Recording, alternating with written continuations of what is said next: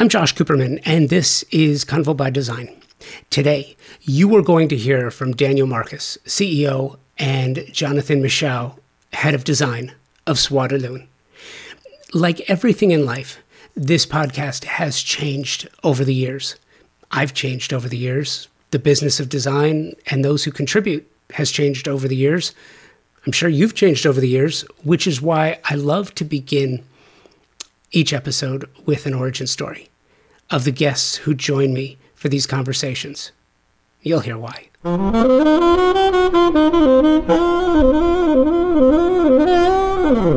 What's really fun about the following chat is that of all the things that have changed over time, the loom and texturing, textile manufacturing kind of hasn't really changed all that much. The yarns have, some of the machine techniques have, but the loom has not.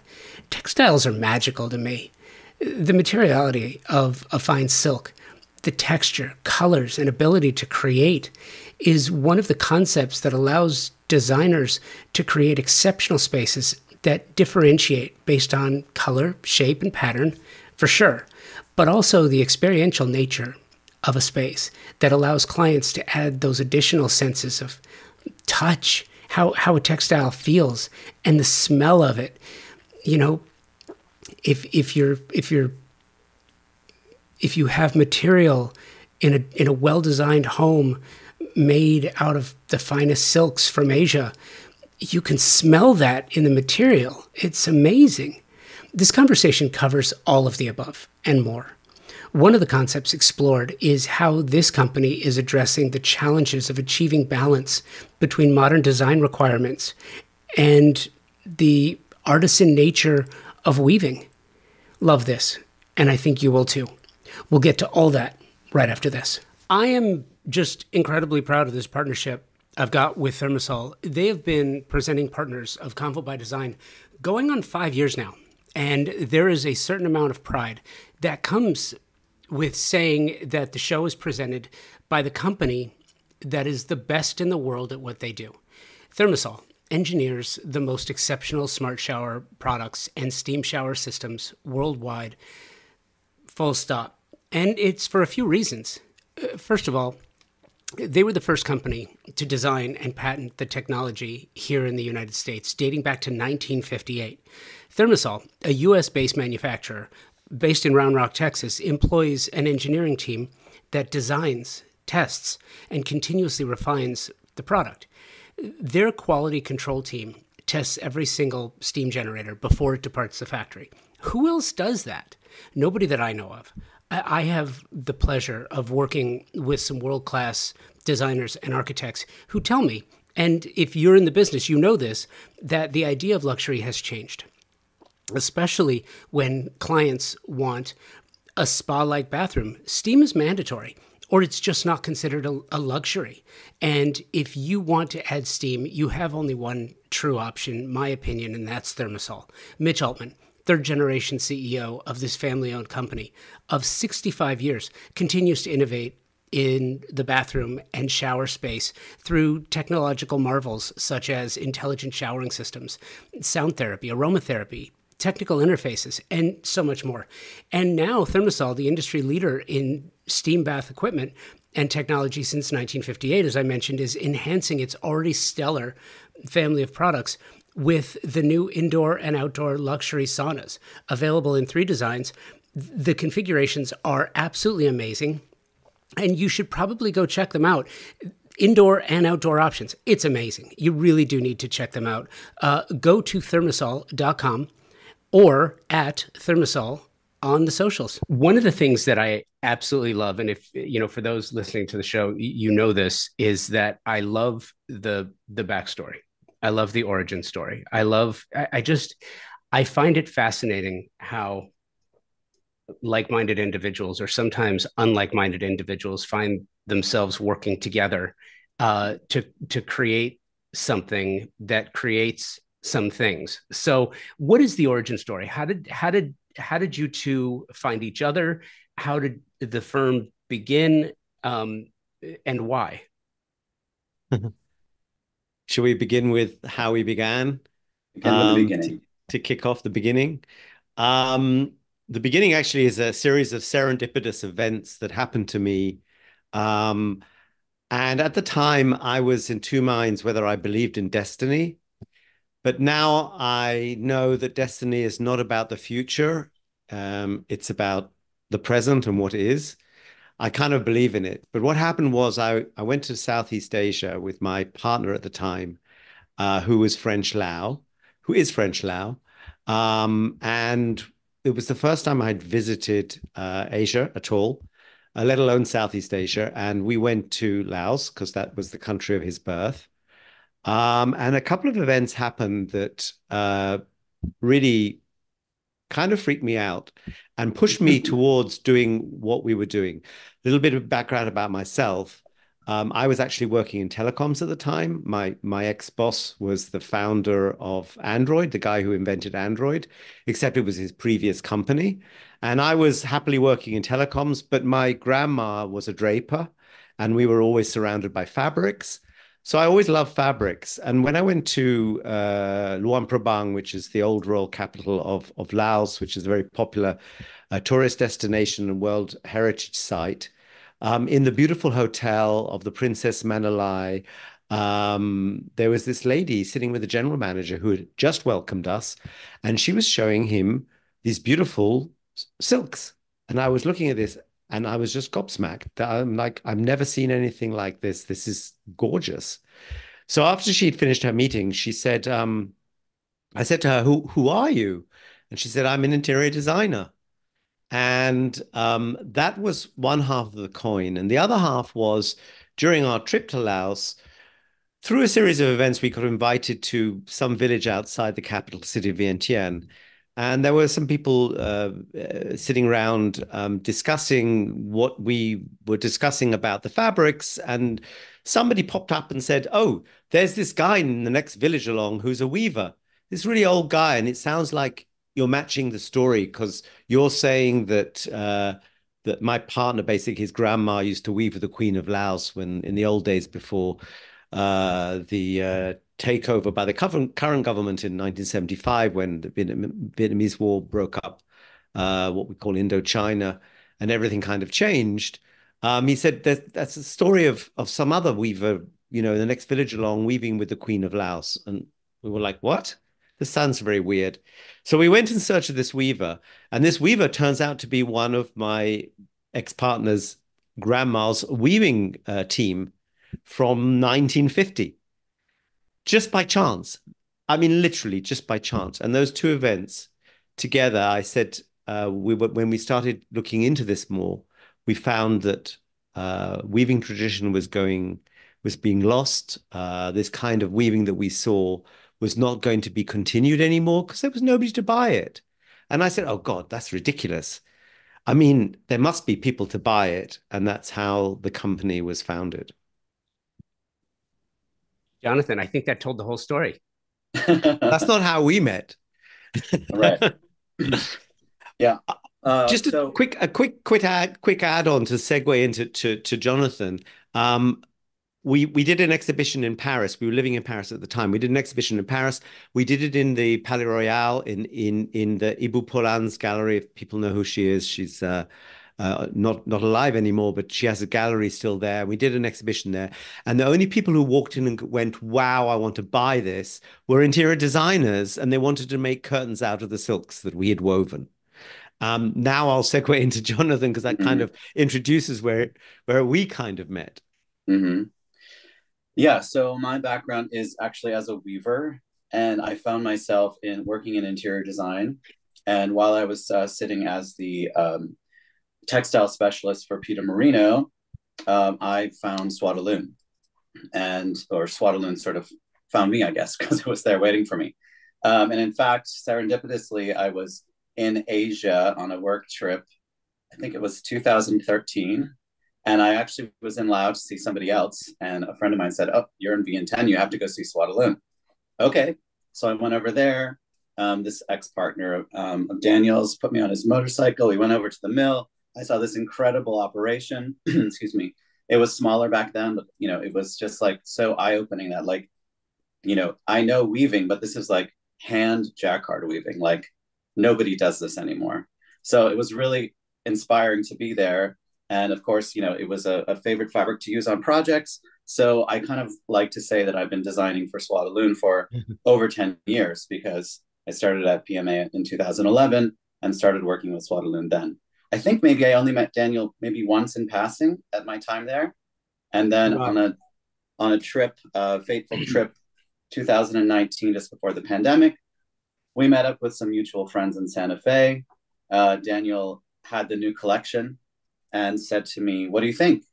And I said, "I'm very honest in my in my approach to everything, but especially my work in textiles." And I just said, "It could be better." And he said, "Well, what do you mean?"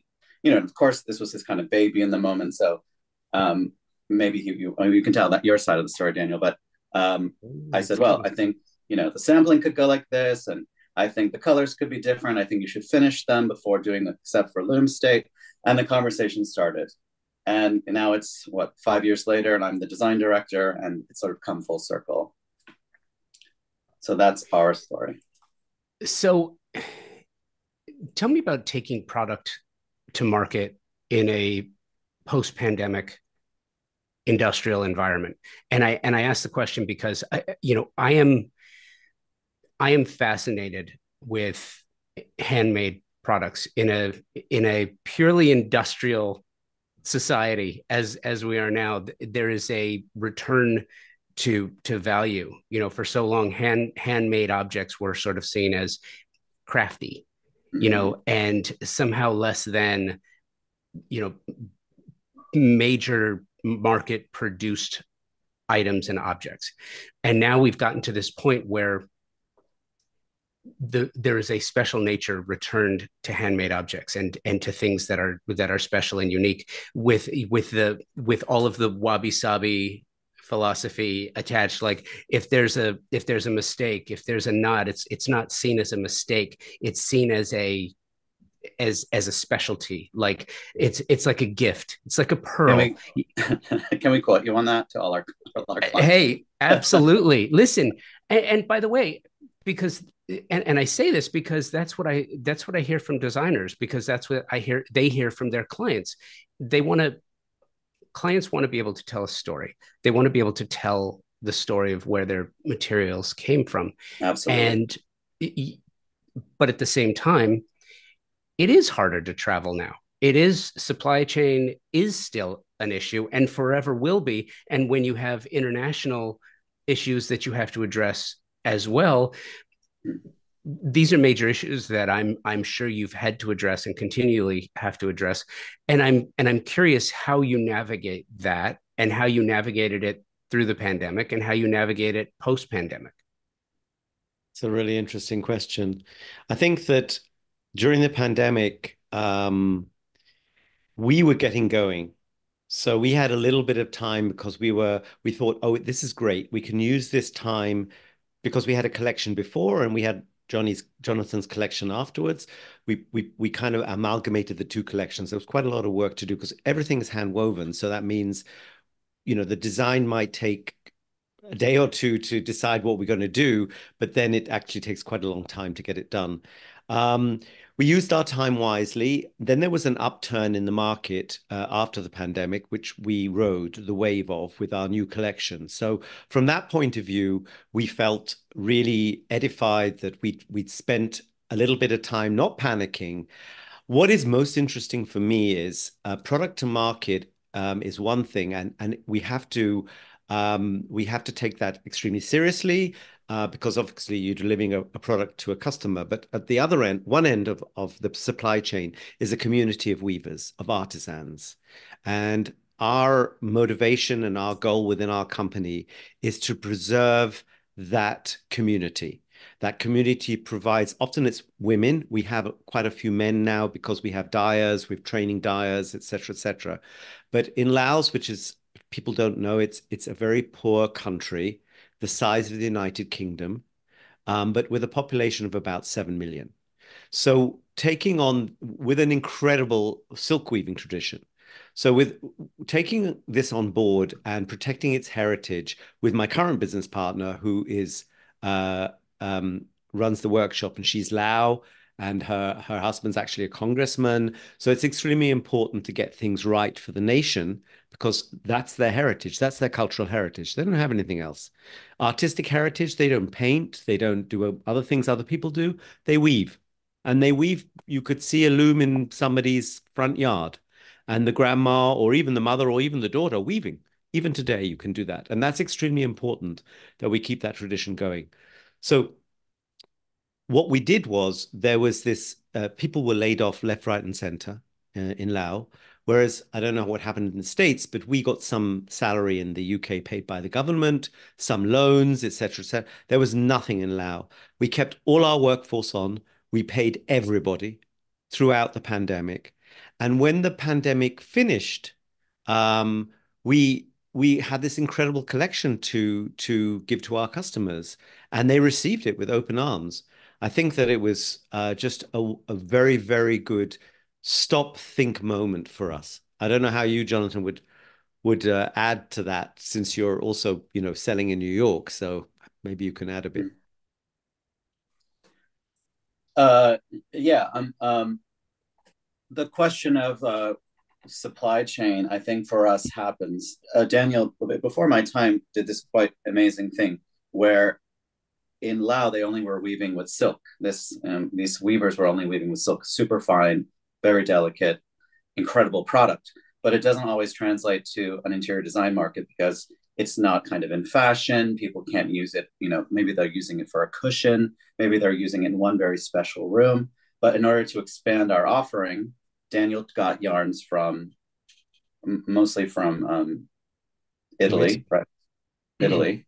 Mm-hmm. Incredible bouclés, wools, cottons, linens, hemp that weren't available in Asia or in Laos. And so we started up a new trade route from Milan to Vientiane with an air trade route to get the yarns across, but we had to get it at a special price. It was quite complicated, but it was worth it, because the result is Lao weaving, this traditional weaving, together with these incredible yarns. So we're making a third kind of product, but very contemporary. So one of the things that Jonathan and I discussed is weaving tradition. It's very, very important to maintain it, but let's not be stuck in the past. If they're weaving something beautiful, which is using traditional looms, but it doesn't look like anything they've ever wove before, the purists always say, but that's not Lao weaving. And I say, yes, it is. Because in order to maintain a community today, you have to maintain it in the sense of what the customer expects today. It has to be based on business. You are listening to my conversation with Daniel and Jonathan from Soie de Lune. We'll be right back. Man, I love this. I have a new sponsor partner on the show that I want to introduce you to if you're not already familiar with them. If you are a specifying designer, architect, landscape architect, or savvy design enthusiast, if you have heard about the quiet luxury movement, this idea of crafting a lifestyle around understated elegance, simplicity, and sophistication, there's more to it than that. And I will add uncomplicated living. Isn't that what we all strive for? I am extremely happy. I'm really thrilled to share a company that embodies all of this, utilizing proprietary technology and a focus on sustainability in their stunningly beautiful products. It's TimberTech. TimberTech is the premium decking company delivering multi-tonal, color blending, and natural wood textures in a product that is virtually indistinguishable from a natural wood product. What does this mean? It means it's everything wood should be. A beautiful look that blends seamlessly with a well-designed space, providing years of enjoyment, and performs the way you want it to. No splintering, fading, peeling, cracking, or rotting. I had a wood deck at our Manhattan Beach home, and I gotta tell you, it was exasperating every year doing the random board flip, taking out nails, resetting them, restaining them. It was a complete pain. It was complicated, and I didn't look forward to it. I wish I had TimberTech, because TimberTech is not only uncomplicated, it's beautiful. It comes in over 20 finish options and 9 collections, and 85% of the material is recycled. This is premium decking for your next project. Learn more and specify it for your next design project. TimberTech on the socials, or timbertech.com, where you can find a retailer near you, as well as a number of tools to create, design, order samples, and get the expert help you may need. TimberTech is uncomplicated luxury and performs. It's your choice for your next deck project. As a busy professional designer, you know how important it is to find the right partnerships. Partnerships that allow you to specify the right products for every project. Professionals like you don't just have time to sit around and waste, right? So let me tell you about one of my partnerships. Pacific Sales is here to serve you with expert, knowledgeable, and non-commissioned professionals to help you specify the right product for all your projects. Non-commissioned. That means their only incentive is your satisfaction. Pacific Sales Kitchen and Home, a Best Buy company, has just that, with over 60 years of service in Southern California. Pacific Sales is your destination for exploration, advice, and inspiration. And you will find all your favorite brands, like Monogram, and their commitment to providing exceptional products, starting with materials. Monogram sources commercial-grade stainless steel on their refrigerators, unscratchable sapphire glass on their cooktop knobs, durable marine-grade bearings on their dishwasher racks. Monogram takes inspiration from the leading-edge materials used in the high-end automotive and aeronautics industry to provide you with lasting beauty and exceptional quality. The beauty is backed by the same level of attention to performance, which is why Monogram appliances are trusted and sought after by chefs all over the country. Chain-driven French oven doors that can be opened with one hand, and an industry-exclusive hearth oven that allows for all-electric indoor brick oven-style cooking without the need for external ventilation. These are just a few of the things that make Monogram so special. Pacific Sales features Monogram appliances, and Pacific Sales Kitchen and Home team is here to help you and offer their Pro Rewards program, which is a trade program unlike any you have experienced before. And here's the cherry on top: access. Access to exclusive builder trade incentives from top brands like Monogram. Visit a Pacific Sales showroom today to learn how you can unlock additional savings and benefits. Don't miss out on the opportunity to work with the best of the best. Visit Pacific Sales Kitchen and Home today and elevate your projects to new heights. Pacific Sales Kitchen and Home, where excellence meets expertise. And forgive my naivete, I'm just curious, is there because traditional Lao weaving, I assume, has traditional patterns, textures, tapestries. Is that going? Do you run up against the purists still who say, well, that's not Lao weaving, because there's a difference in the cultural presentation of what the artistry is? Or are they just using these new materials, but still using the same designs? And to add on to that, curious where new designs come from, or do you focus primarily on the traditional cultural design? I can speak to that as a designer. I mean, I'd love to say that my job is made infinitely easier because I have a millennial's worth of designs to choose from, right? I have this heritage archive. And so I get to say, oh, this design, but let's make it bigger, this design, but let's, combine it with this other design, or let's use these yarns. So the starting point is almost always that traditional heritage design that we're starting with, whether we're reinventing it or using new yarns or combining it in a new way with another pattern that maybe hadn't been done before. But then on the top of that, in order to support those sort of special designs, we've introduced bouclés, solids, stripes, textures that, the color, I think, speaks to the vibrancy of Lao. There's still the hand woven quality, even though it's not an intricate pattern. It might just be a solid, but you can still see the hand. It's still the spirit of the cloth is still in the fabric because of its irregularities and all the things you spoke about hand weaving. So it's a combination of honoring the designs as the heritage designs as they were, and modernizing them, in a way that works for our market, because otherwise there wouldn't be a business. It would be a tourist shop on the corner that, these very expensive silks that nobody knows what to do with would just be there, and it wouldn't, eventually that wouldn't support many people, and it would just go away.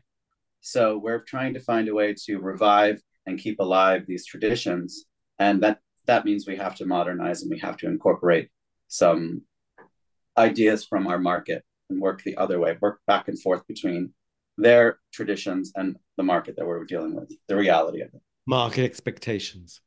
Mm-hmm. Yeah, where's the pushback on that? That's kind of funny, because I'm going to say something very shocking here.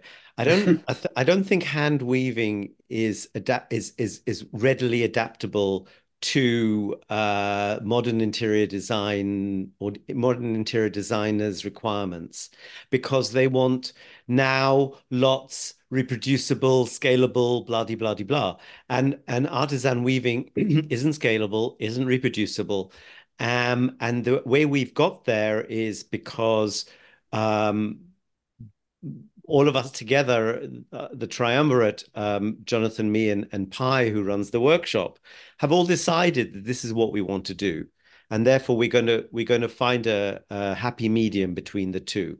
And what you said is somewhat correct, that we are forgiven by our customers and our customers' customers. And I completely agree with you that more and more that's happening, because the younger generation that's taking over from the buying as buyers or customers or clients of interior designers are more wary of what they're buying. They want to know, where does it come from? What does it use? And we can literally tell a story of every single component in the weaving, right back to the yarn manufacturer and their families, and how it supports this old mill in Italy, the only surviving silk mill in one of the silk yarn spinners in Italy, et cetera, right down the line. So that there is a very, very good reason to do it, but it's an extremely hard thing to do. I always say, our challenge is not in the total, it's in the makeup of. There are thousands of moving parts. Each one has to be done absolutely perfectly. And when it's put onto a machine, it's much easier. So I get it. It's cheaper, it's easier. And at the end of the day, when everything's on the table in front of everybody, and if the fabric, we turn around and say, well, that fabric is going to cost you $500 a yard, we won't sell any. So we've got to make the price reasonable as well. So there's a lot of components. Is it worth it? I mean, personally, I have fun every day. I watch our community. We've got about 40 people in the company. I watch our community of weavers and dyers who we've trained, because there was no dyeing in Laos, for example. So we had to get dyeing in from Thailand. We had to be taught from scratch. And now we're teaching other people. It's creating artisan work. And it is a pleasure to see these people so happy, building their houses, buying a motorbike, buying a car, doing normal things that we take for granted, bringing their kids in after school, being able to play in the courtyard and be safe, playing with each other. And this is what life is about. Making money is a consequence of good living.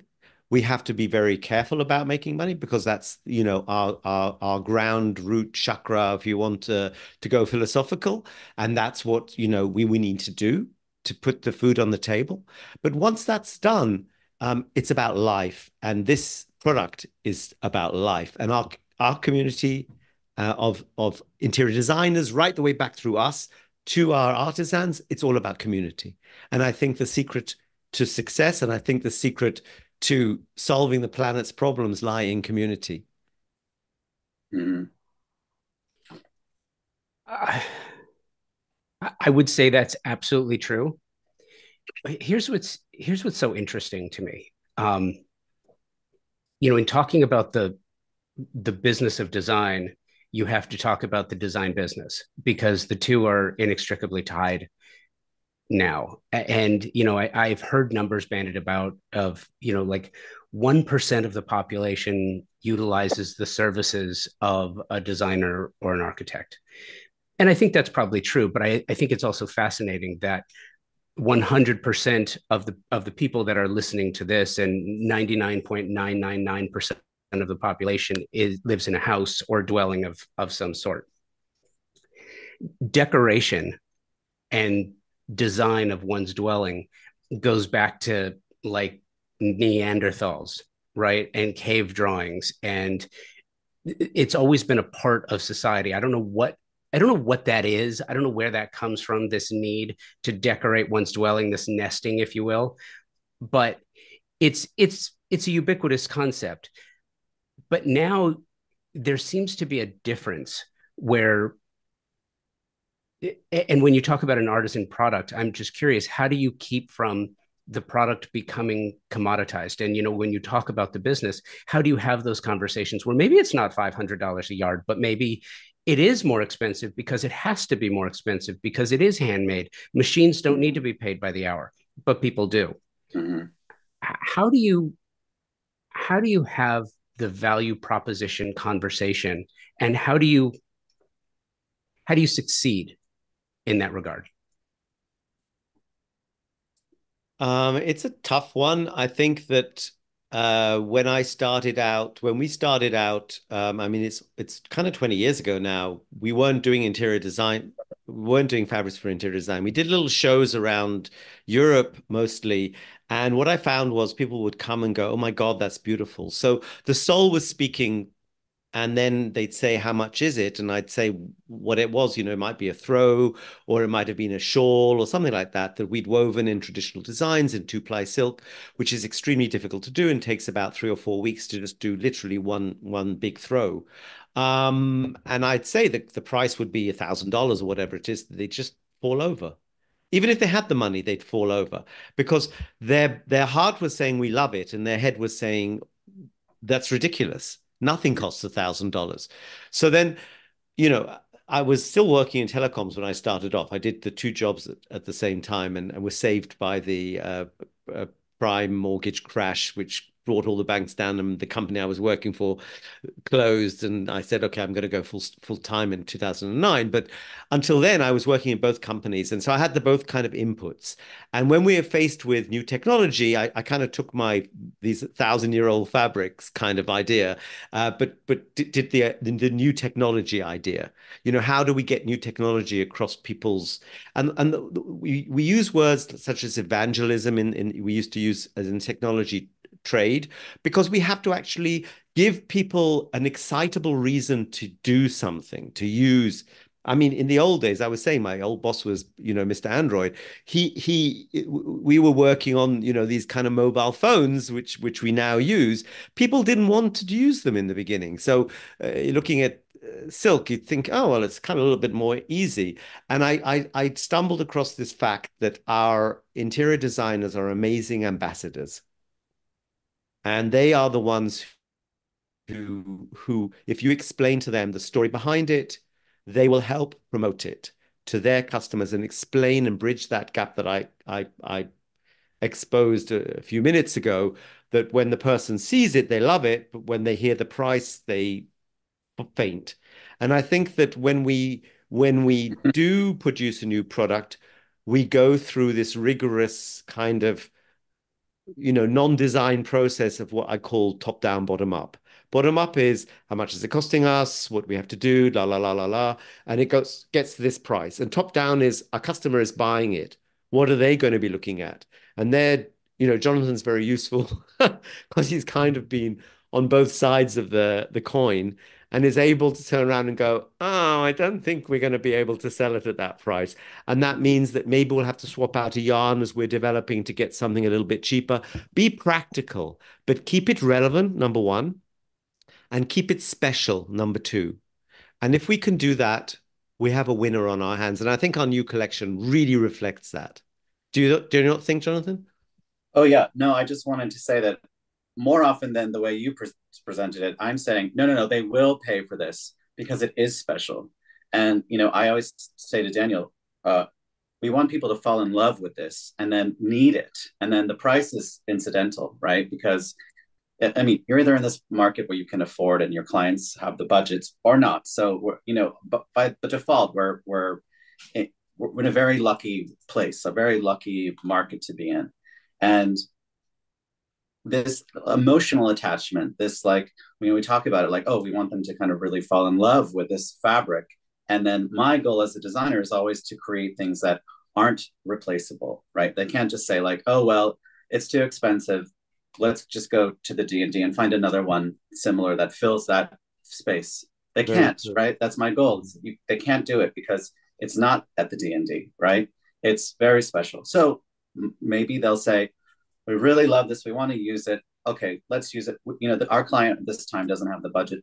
Let's use it on some cushions in the, you know, the most formal sitting room, right? Or next time they might have a budget where they can do curtains and they can do them in the, you know, primary bedroom. And so, you know, it becomes, you know, depending on the budget is what they can use it for. And this ambassador word that Daniel used is, I listened recently to your interview with Matthew Storms, and he talked about the Medicis and patrons of the arts. And that's kind of exactly the same thing that we're doing here, where we're the design company with there's a few different steps, right? There's the weavers in Laos.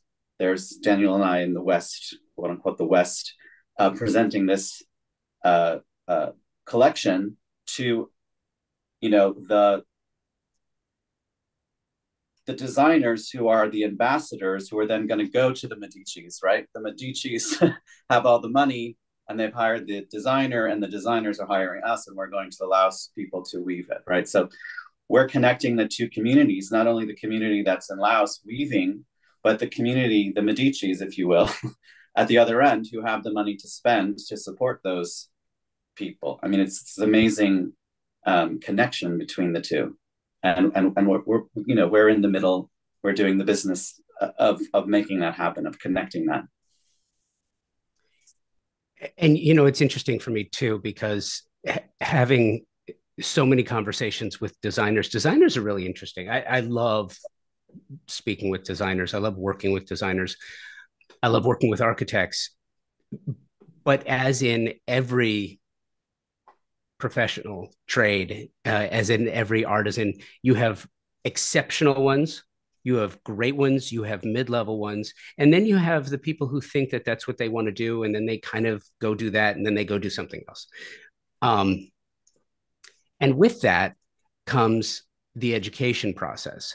And it's really interesting, because wouldn't it be great if, you know, Daniel, if every time a designer got a project where they wanted to specify your product, you actually got to go in and talk to their client and say, well, here's what you can do with it, and here's your design, and here's how you can use this for the furniture, and you can use this for the drapery, and you can use this for, and you can, but oftentimes many, especially in the age of social media, you'll get a Pinterest, turns into a Pinterest board, turns into a mood board, turns into a inspiration board. And then somehow everything is just like, well, let's just call them and get samples and move on and call it a day. We seem to be at this crossroads where special products are being incorporated into projects, not wholesale or the entire project, but into certain areas. And that's because it has become more challenging for designers to stay up to date on what new products are available, and especially post-pandemic, because, you know, 2 years of being locked down, everybody went into R&D and created this whole new series. Everyone created new products, from textiles to appliances. Everybody created new stuff.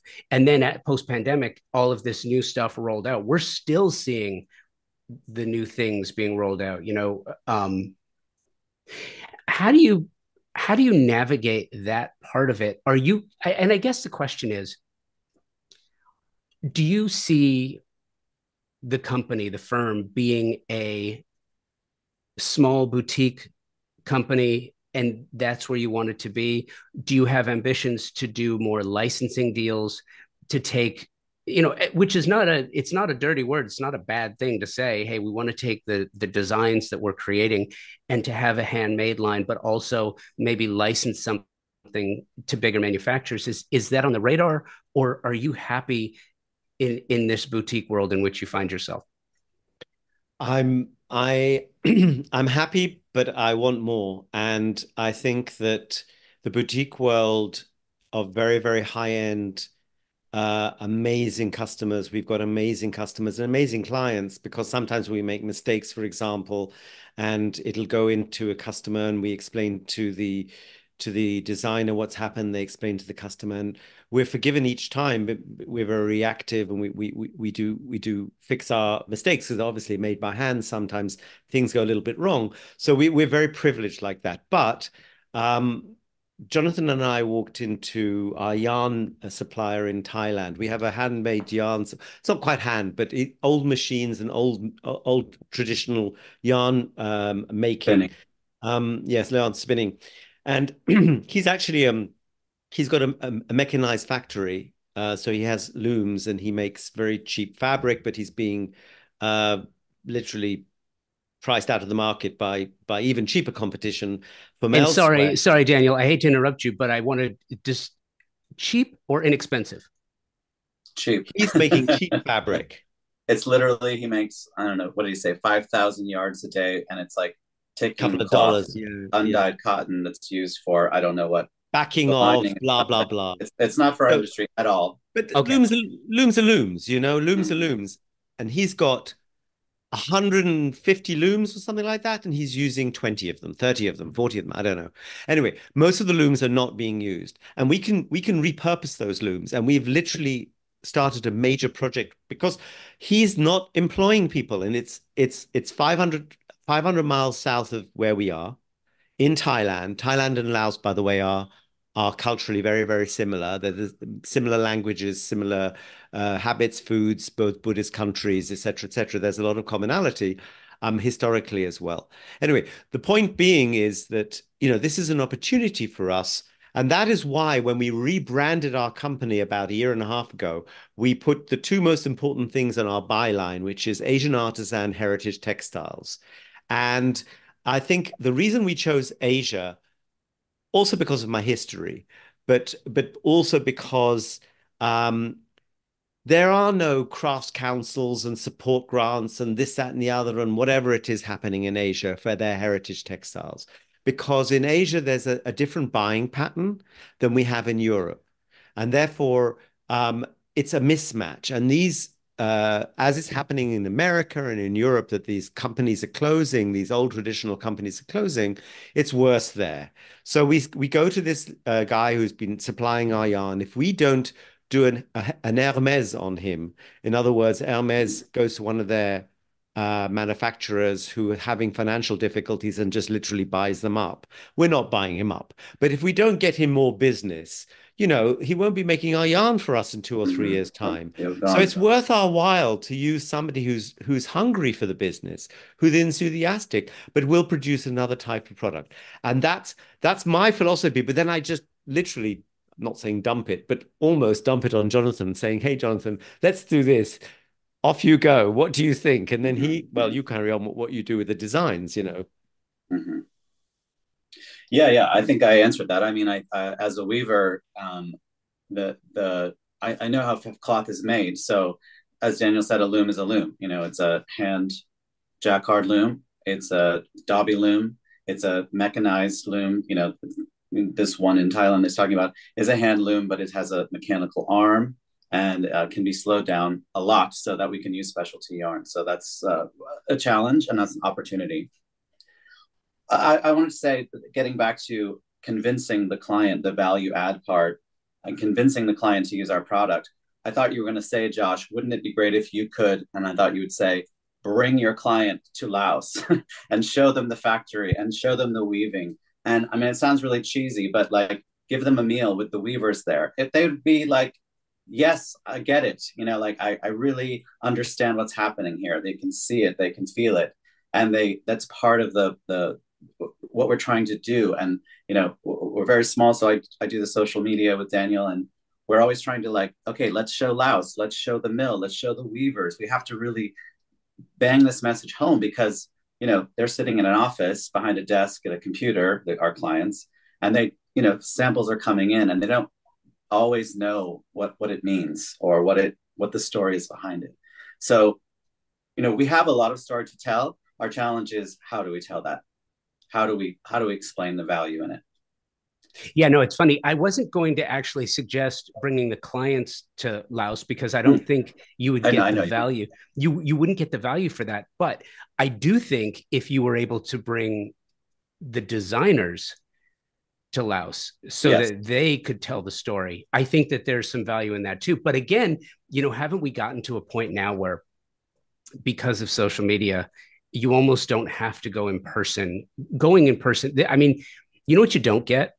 You don't get that smell when you walk into a room where there's all that material being woven into something, and I can't even describe it, but you guys know this, every thread, every fabric, every material has its own smell, its own scent, its own, you can touch it. And I think that for me anyway, there's a magic in watching one thing become something else. Definitely. You know what I mean? And I think that that's probably where the magic lies in what you do, is watching a person, an actual living, breathing person who makes mistakes, who's thinking about, what their kids might be doing at the moment when they're trying to do something else. Or, machines don't think about that. It's all, ones and zeros. Everything's digitized now, so you can tell a machine what to make.